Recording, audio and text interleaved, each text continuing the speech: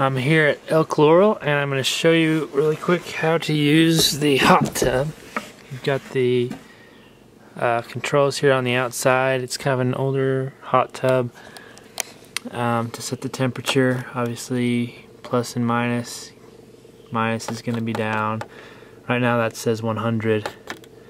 It's missing part of the display here. So 98, 97, 96. So we're going to go back up. I'll just set it at 104. There we go. And when it reaches 104 degrees, then this ready light will come on. It'll be green. A couple more options here. You've got the light, plus and minus, that kind of toggles different light function. And then the jets, you shouldn't need to use the clean button, but you hit the jets button and that'll kick the jets on.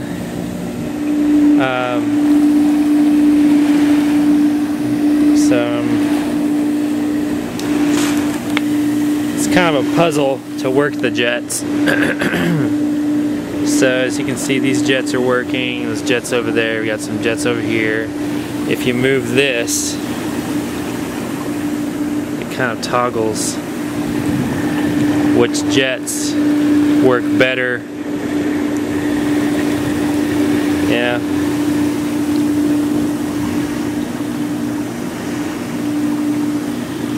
You just kind of have to play around with it until you get to the setting you want.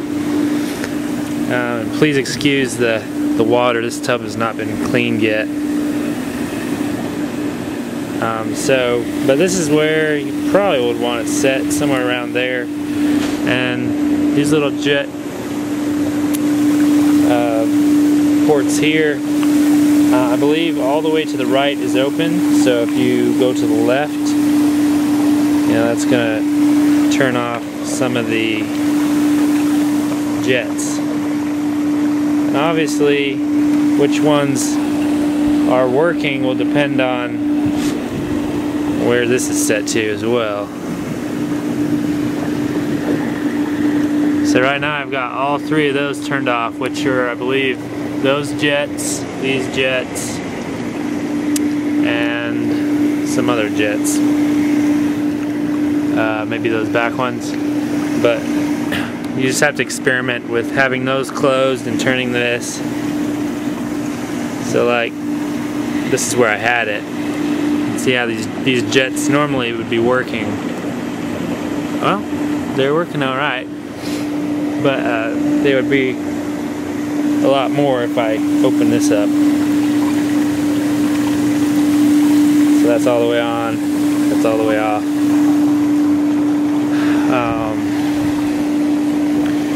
Let's see here.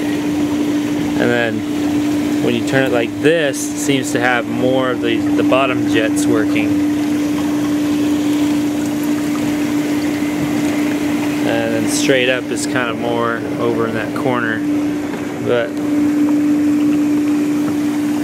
you just have to play with it. So I just open that one, that one, that one. Ultimately, I'd probably leave these ones all open. I don't think this panel is actually working right now, so you can probably ignore that.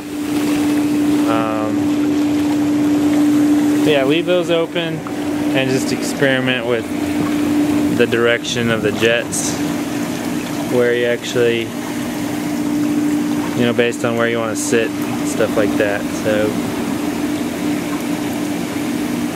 sorry I don't have more of a solid answer for that,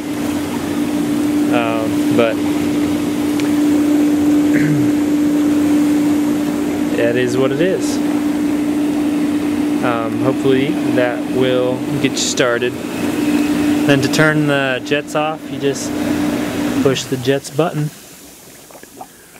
and then the cover is on this little kind of hinged hydraulic thing. It should just, this is how it sits. It's just kind of folded back like that. And then you simply take it and put it back down, and it'll look like that. And then you just fold this last section back like that. And there should be some kind of a bungee cord to secure the top. In this case, it looks like there's a cord right here.